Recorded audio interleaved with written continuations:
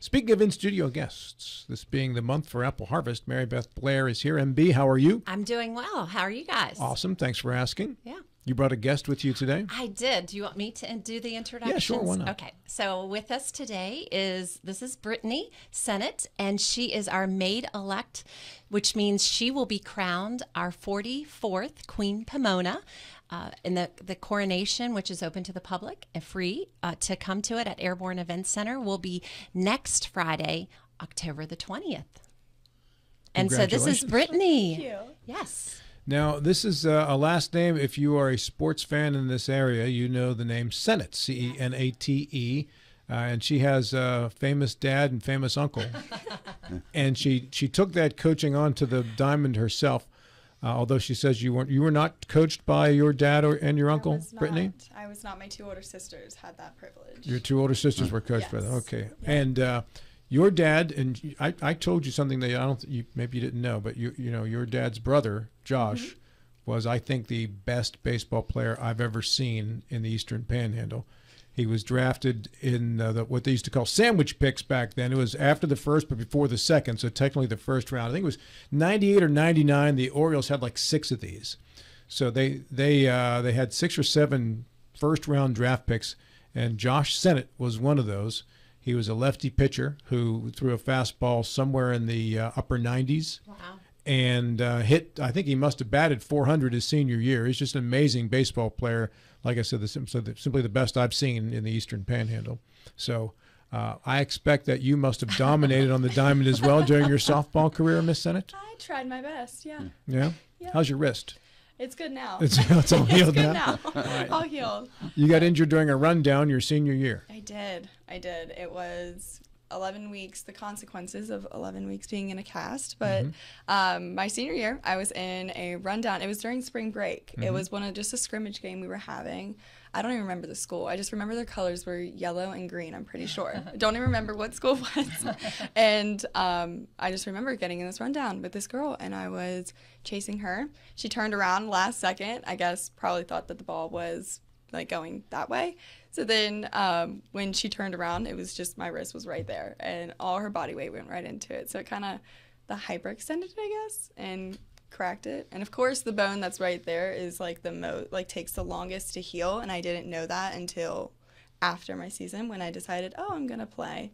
But my mom might kill me for saying this, but we went to the doctor 2 weeks after like it happened, because I was like, Mom, it's not getting any better, like we gotta figure something out. And she was like, okay, I just don't have a good feeling about this. And I was like, okay, we just got to go. And they actually came in and they were like, okay, so we're going to have to put you in a cast. And then like left to go get all this stuff. And Mom was like, oh my gosh, we're going to have to cut your glove. Like, how are we going to figure it out that you can still play while having a cast on? And I'm like, I don't know if we can do that. But, so they touch your glove? Yes, got my glove to fit my cast. And so they actually came back in and they were like, no, it looks like it's actually healing. So if you choose to play, then just wrap it up and take ibuprofen. And I was like, you gave me the choice, so I'm going to do what I think is best for my team, not necessarily for myself and my wrist. So but you gutted it out. I gutted it out, and I made it worse, apparently. So you ended up in a cast for 11 weeks post-season. Yep. But it's healed now. Yeah, it's all healed now. But she had to retire. No college ball for her, That because was she is kind at of- Shepherd University now. Yes, that was kind of I was always back and forth between whether I wanted to play college ball or not. And that was the moment that I was like, you know what, I think it's probably best if I just call it quits. Were you a lefty hitter or a righty? Righty. My dad always said, because my middle sister, he kind of like worked his way to make her the lefty. He always said that he wished that I was the lefty because I had the speed. It's good to know that the Cenate family, and your dad, Mike Cenate, was a very good baseball player too. Yeah. It's good to know that he prioritized what's important in life, which is getting a lefty hitter out of the family. Yes. So you're at Shepherd. You're studying what? Business administration, and then I have a minor in marketing, and my concentration is management. Okay, and you are the maid-elect for Queen Pomona. I am. And when do you become the actual queen? Next Friday at 6 at Airborne Church. All right. And tell me your journey to becoming maid-elect. How many times have you been involved in Apple Harvest? I actually was only a part of like the going to events. 1 year, it was the year that my sister, Madison, She was actually the maid, I believe in 2019. 2019, yes. 2019, she was the maid. Or the maid. She was a maid. And I went to her events throughout there, so that was the only year. And then obviously had sports all throughout the rest of the years. And then last year I had knew a few of the girls, and I was like, you know what? It was always something I was interested in from that weekend. So then when I saw the girls, I had a few friends on the court, I was like, I think this is something that I want to do. So then in March, I believe it was, I submitted my application, and then I got a email talking about you have an interview, and then when you go in for the interview, it's like a panel. My panel was 6 of the ladies on the board, and they just ask you questions regarding like the apple, like agriculture, apple industry, and then it's kind of like a point system, so it's like a grading, getting graded. So there's like 6 different categories. You're graded 1 to 10. The highest one that has the most at the end wins maid elect. So that's well. me. Congratulations. Thank you. So what are the elements on the application? It was really just about yourself, your birth certificate. They need to know community service. They need to know like what you're doing now, what grade you are. You can only be from 17 to 22 to do it. So like age and everything is really important for them. Things that you're involved, like school activities, all things like that. So then it's really based around your community service and everything. And also, one of the things that the board judges on is their knowledge of the apple industry. We expect anyone applying for this position that they would study about the apple industry, learn unique facts to share during their reign, and as they are the ambassador for our festival, we want them to be knowledgeable on all things apples. So Brittany got to learn a lot of that along the way as well. How did you prepare? It was really just studying. So Courtney actually sent out an email, and which is another lady on the board. She sent out an email, and it kind of said, here's some things to know. But then as you get to learn, it's just like more information that you get along the way. So it was really just having those questions, and then kind of going based off that. Just really things like West Virginia based, but also like apples in Did general. you visit some of the local orchards? I did not visit some of the local orchards. I have in the past, but not in preparation for it. She does have a unique tie to the apple industry. You should tell them about that. I do. So years and years ago, my great grandparents, they actually worked worked as operators of an apple orchard. But when it was kind of like repurposed into a new development, that's actually where my parents built their house that I've been living in my whole life. So I'm kind of living on the apple orchard that my great-grandparents used to live in or used to work in. Sure. Yeah. Now, next Friday is going to be the big day. It is. And then you reign for a year. Yes. What is expected of you during this 1 year? Really just going around and spreading knowledge about the apple industry and going to different schools, or you can request like for Queen Pomona to come to like your events or whatever. And she goes, just talks to the kids or talks to people, talks about the apple industry, agriculture here, what it means to West Virginia, especially the Eastern Panhandle here, what it really means here, and just talking about how it brings a community together. Will you travel out of the region? If that is what's If somebody's asked of me. asked you Yeah, to. if that's But what's asked of as me, a of course. normal course, are you asked to appear out of the region very much? I think her primary duties will, be within the area or the state of West Virginia. Yeah. Well, you mentioned that you have a job and Yes. you're going to school. Yes. Now, Queen Pomona, what's the time commitment for this? So far, it's been kind of just waiting until this moment. I really won't know what. Well, you're not a working royal yet, so that's not until the weekend. You're going to do a reality show. Definitely the 2 weeks leading up and just kind of getting started this weekend with the Fall Classic. Thursday's the Ruby and Rhinestone. She'll be making an appearance along with her court there at a fashion show. And then the Fall Classics this weekend. And then next week it really ramps up with our gala on Thursday, and then the Pomona Ladies Brunch and the coronation and the ball and the parade the next day, and then all the events at the festival. So 4 days of just back to back. She won't have much time to think or breathe, but just enjoy that. We met last week and just kind of got ready for what's ahead, and I just told her to take a deep breath and enjoy it all and soak it all up and be in the moment because it's a lot for all of us who are involved in the festival. There's a lot that happens within those 4 days. So, and then after that, it'll kind of just be parades and schools and be more of a schedule that's more manageable. You mentioned the court. Who are the ladies on the court? Gosh, well, there's 2 maids and then 13, I believe, princesses, and then we have a minor court. So I'd have to have my list in front of me to go down, and I can do that real quick if we have time. But yes, there's a lot of amazing young women. One of the things that's neat is this is open to young ladies in the Eastern Panhandle. A lot of times there's a misconception because the bulk of the events are held in Berkeley County that it's just for Berkeley County schools girls to compete in. But Brittany is actually a graduate of Washington High School. She's from Jefferson County. And we've had other queens who have been from Jefferson County. We love when that happens. I mean, we don't know that. That's not a part of the judging system, where you're from or trying to hopefully get one from this county. That doesn't factor in at all. But it is nice because a lot of people don't think Jefferson is a part of this festival, and it very much is. So, but this year's court is represented by I would say, all high schools. I know we have Musselman, Martinsburg, I believe Hedgesville and Spring Mills, and of course Washington. I don't know if anyone from Jefferson High School is on the court. No one this year from Morgan County, but we have in years past. So yeah, it'll be a great representation.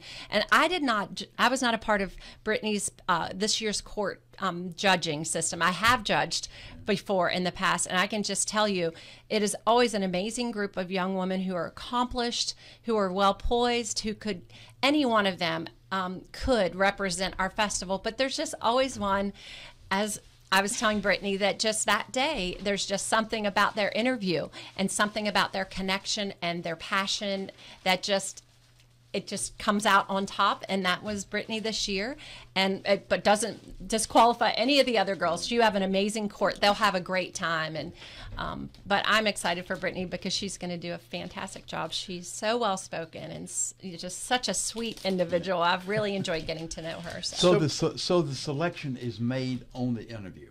Yes, it correct? is. Yes. Yes. Now, I have brought with me an apple. Oh, test. This is a gala apple. Yes, a very small gala. Tiny little gala apple. Yes. Right, and I'm going to give you guys some apple trivia here. All We'll right. see how Bill and I should have John warned do. you we were going to have a quiz. Rob loves the quizzes. All right, now I'm going to give you a number, and you tell me, are there more or less in terms of the number of apple varieties that have been identified as having been grown worldwide? Okay? 3,000. More. Are there more or less than 3,000 different apple varieties? More. More? Queen? I would say more. You would say more? Are there more or less than 5,000 apple varieties that have been identified? Less. Less, says Gilstrap. Bill? I'm saying more. I'm thinking around Bill's 6,000. going more. Queen? Oh, Yeah. I don't know. I want to say less. You but want I feel to, like but it's- will you? Let's say less, but I feel like it's close. In the United States, more than 2,500 varieties are grown. However, worldwide, 7,500 different types of apples have been Come on, identified. Mary Beth. Right? High five. I didn't get that, but I give you one. Oh, okay. All right, God. That's why you have a PhD and I don't. Yes, exactly. Have you ever The met someone who admiral. peels an orange, an apple, and then strings out the peel? Yes. Mr. Gilstrap, you do that? Yeah, I do. How are you good at that? Like, is that like something you should come down to our apple peeling contest? Brittany will be in that as well, and the court and the public can be involved, and we see who can have the longest peel? Now, Yes. Well, the What- trick is what- to not get greedy and take too big a bite with the blade. You got to keep thin ribbon. Yeah. And what's the device you use? Do you use the apple peeler, which is fairly easy, or the old paring knife, which Well, is much I think more we have difficult? paring knives for the girls when they are on the court. She's like, I got to practice. Yeah, I know, this." right? Get your blade's apple- gotta- Definitely a technique to it. Yeah, blade's so gotta an be- apple peeler. It's But much you're easier. right. Don't take too deep of a cut. It's a very thin cut, but not too thin because then you could. Then you'll Yes, cut it through. hurts It's my got to be butt. very sharp, and you keep the pressure consistent. Yeah. It's all Definitely practice if you want to win, and Oh, you're yeah. competitive, Oh, yeah. so you're going to want to win. According to the Guinness World Book of Records, without going over, what is the longest apple peel ever successfully gosh. completed? Without going over, you can guess in number of feet. Queen? How big was the apple? That's a good. Yeah, good you got to question, know though. how big the apple. You got to give us all the information. That's Rob. utterly irrelevant. Thank you. Thank you, John. It's an absolute number. He's stalling. That's a hint. Stumblefield You don't is get stalling. hints. You don't get hints. Without going over. Well, you get to go last because you're the queen. John, without going over. In feet? In feet. 110. Bill? 110 Oh my feet. gosh. 110. No. Bill? Now, we're not talking about that gala, are we? If it's a good size apple and you take a very thin, they're going for the record. So if you Right. take an eighth of an inch A sliver. slice over a Well, large okay, apple. what's the width then? It's got Oh to my be a gosh. very, very narrow He width. is stalling. Yeah, no. Clearly Bill, you're he trying to is run out the stalling. clock. 10 feet. I know. That's Come on, ridiculous. Bill. That's ridiculous. Just Four and a take half guess. feet. Mary Beth, well, let's have you guess on this too. I'll go 5. 5 feet. Queen? I was gonna say 9. I don't know why 9 was the number that I wanted. According to the Guinness World Book of Records, Kathy Waffler Madison, in 1976, peeled an apple that strung together 172 feet 4 inches of Goodness, peel. John is Mr. the Gilstrap. winner. Wow. How could they do that? Must have been an apple the size of a pumpkin. And you know, and oh a my very, gosh, I and a can't very imagine. narrow, What was very the narrow. age of the woman who peeled it? My hands And would how be. long? I When would she be- started I or when she my did it? hands would just be frozen. She My- was 16 years old at the time. I was gonna say my hands would be cramping from like can you how steady and how the Rob, pressure you that. know, you're about to make me question your source or your Oh my facts. gosh. Guinness Kinda Book of like Records. Gilstrap. Guinness Book of Okay. Records. How we many? gotta reel 'em in, How many Brittany. lines? Reel 'em in. Reel 'em in. How many lines can you draw on an apple? Oh my goodness. How long That did it has take to her? be Did it very- say? Yes, doesn't- it that's didn't say. different though. That has to be a tiny, tiny, tiny width. That's what we're talking about. A little tiny. Wow. The woman grew up to be a sales manager for an apple tree nursery, by the way. Very So cool. she Very obviously. cool. Apples are grown in how many states in America? Without going over, Mr. Gilstrap, you get first guess. 50. All 50, you say, Bill. How many states did Johnny Appleseed visit? Why do you never answer the question? Why are you always running out the clock? I would Give say me a number. You know I'd he 50. came I'd to say West 50. You say Virginia. 50? Johnny Yeah. Appleseed Mary did. Beth? No, I wouldn't say 50. I'm gonna say I'm gonna go with 25. 25. All right, Queen, it's up to you. Somewhere between maybe 25 and 50 puts you in the middle of these folks. 37. And I have. Ooh. Am I right? 36 is the Wow. number. Wait, can she see there's your a screen? reason. No, Okay. there's a reason. See, Why there's a not reason. 50? Why not? Well, I guess Nevada might be a problem. Well, deserts will be a difficult place to grow an apple. Yeah, but there's vegetation. I mean, there's irrigation in deserts. There's cactus in deserts, Bill. I'm not eating a cactus. What kind of cactus? There's a problem with that. Apple right there. cactus. Apple You know, cactus. there is an apple cactus. All right, so it takes how many apples to make 1 gallon of apple cider? Mary Beth? How many apples? How many apples to make 1 gallon of apple cider? 25. Bill? Don't stall. Yeah, let's say 250. 250. John? To make a gallon? Oh my gosh! Wow, that's a lot of apples. You said 25? Yes. I'll do without going over, right? Without going over. 24. Queen? 23. It takes 36 apples to create 1 gallon of apple Well, cider. I was I'm closer. the No. no. I'm much closer. But you went over. Yeah. All right, so let's see. Let's make this maybe the last question here. The first apple nursery was opened in Flushing, New York. What year was that, Bill Stubblefield? You asked me. I was around. 1746. John Gilstrap? The first apple nursery? First apple nursery was opened in Flushing, New York. What year was that? I will 1804. Mary Beth? I'm gonna say 1788. Queen? 1838. The answer, 1730. Oh. Did I get it? I was closer. Who are you? But you went over. Yeah, 1736. Oh, okay. Yeah. Yes. All right, I'll give you one last one. Oh, my goodness. The average I think you large need one of apple. Something that relates to our region, not the world. Come on, we're talking about apple industry locally. The average large apple has how many calories in it, John? 100. Bill? 101.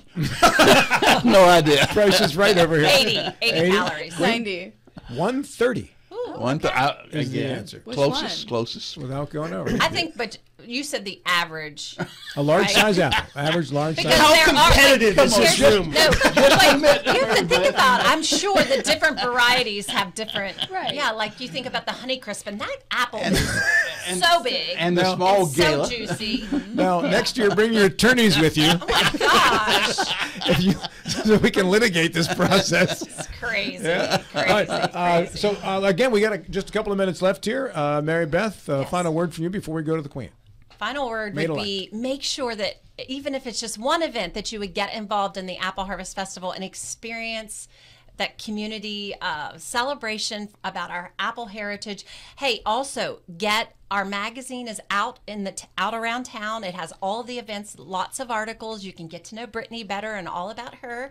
But please look for that. Our schedule of events is on our website. So there's too many for me to like do a rundown. It's a lot of stuff. So hop on MSAHF.com. And you're back 2 more times before the festival. I'm back lots, so just as Six- many times as 16th you'd and the like for me. 19th. I'd come every day. I'd have something to talk about every day. There's that many events if you wanted me to. We could take you up on that. It is October. That's apple is. harvest season. So yeah, I didn't think the Apple Tis Butter the Festival was season. this past weekend, wasn't it? it was. Right? Yes. Yeah. All right. Maid-elect Brittany Cenate. I want to say that alongside all the events that she was talking about, we actually added a new one this year, which is the carnival. Oh, so yes, definitely come yes. out as much as you can, or even just for your kids, a weekend away from school, get their Yeah. minds off of things, come out and enjoy. But I really want to thank you guys for having me. When and where is Carnival? The carnival is going to be down at the youth fairgrounds. So Are we Saturday talking and Ferris Sunday. wheel and that Yeah, kind it of will thing? be. It's a family, Snyder Family Amusement, I believe is the name of it. But they are bringing a family carnival, so it may not be exactly all the thrill ride seekers rides that we have in like at the youth fairgrounds in the summertime. But it's definitely going to be family oriented, and we'll have a carousel and I believe a Ferris wheel. Definitely both of those. But yeah, so that's something also. We added that. Jeannie Hamilton is the chairperson of that event, and she really just wanted to give families more things down at the fairgrounds on Saturday and Sunday to come to. We also, really quickly, we have more live performers this year than we have had in past festivals. Saturday, we added a bluegrass band on Saturday, Stony Creek Bluegrass, and on Sunday, from 1:30 to 5:30, we are featuring all of the local high schools. And this year, Washington High, this is one. It's been a long time, if ever, we've had a Jefferson County school musical group come, and they're coming. So we'll have Musselman, Hedgesville, Spring Mills. Who am I missing? Martinsburg, Washington, all performing that Sunday afternoon, as well as the Apollo and Terry Joe's. So we have all kinds of local entertainment on Sunday. Of course, you can buy apple pies. We have apple pie auction. So many things to do. And if you enjoy running, there's also an apple trample. Apple Trample. That's right. You can 5K. still register for that. All right, very good. And where do you find out more information about the Apple Harvest Festival? You can follow us on Facebook. Everyone's on Facebook, right? That's easy. We always have everything there, but also our website, MSAHF.com. Good stuff. And congratulations, Maid-elect Brittany Cenate. Thank you. And just make sure you tell your uncle that you now know his I secrets. will. I will. He's been modest for too long.